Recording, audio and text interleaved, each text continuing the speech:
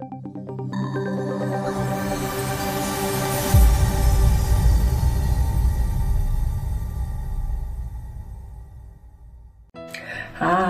how are you?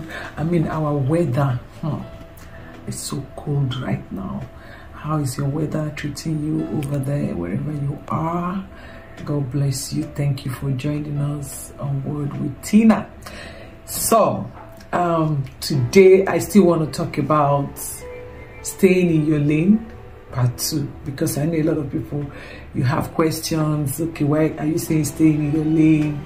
We're doing the work of God. Why should we just stay in our lane? What if something is going wrong there?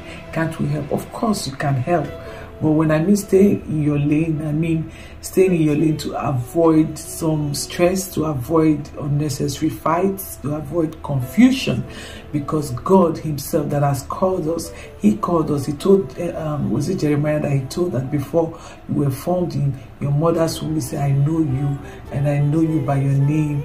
I know who you are. I know who you're going to become. He has already made everyone. And let me show you something in the book of Exodus chapter 31, and I'll read from verse 1. It said, then the Lord spoke to Moses saying, see, I have called by name Bezalel, the son of Uri, the son of Hur, of the tribe of Judah, and I have filled him with the Spirit of God, in wisdom, in understanding, in knowledge, and in all manner of workmanship, to design artistic works, to work in gold, in silver, in bronze, in cutting jewels for setting, in carving wood, and to work in all manner of workmanship. He said, I indeed, I have appointed with him Aholiab, the son of Ahisamach, of the tribe of Dan, and I have put wisdom in the hearts of all the gifted artisans, that they may make all that I have commanded you. When God calls you, he has already given you the ability to carry out that assignment. So by the time you jump from your own to another person, you may not have the same grace as the owner of the assignment, and then you begin to struggle. Let me tell you something. Something happened, some time ago, and we were in church, at my church, and we were having like a workers meeting, and people that were sick were testifying, and they were saying that, oh, this sister was taking care of them throughout the time they were sick. This one said he was sick, that one said she was sick, and this particular person was there and helping them out. And I felt so bad. Oh my goodness, I felt so bad. I said, I didn't even know these people were sick, not to talk of taking something to them. So I told myself that I'm going to do better. I will start calling. My dear, I started calling.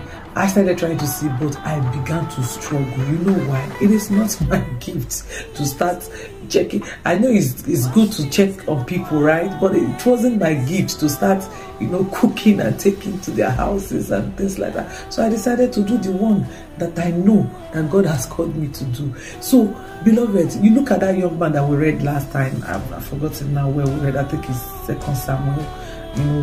Something that we read about the ark, where the children of Israel and David, where they carried the ark, and this young man came to help the ark, and he was struck there.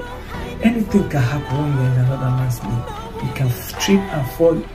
Race, for example, when they're running, you run into another man's race. Either you cause everybody to stumble, or you yourself, you stumble. And by the time you fall, anything can happen. You can either die, or you can either sustain a very terrible injury.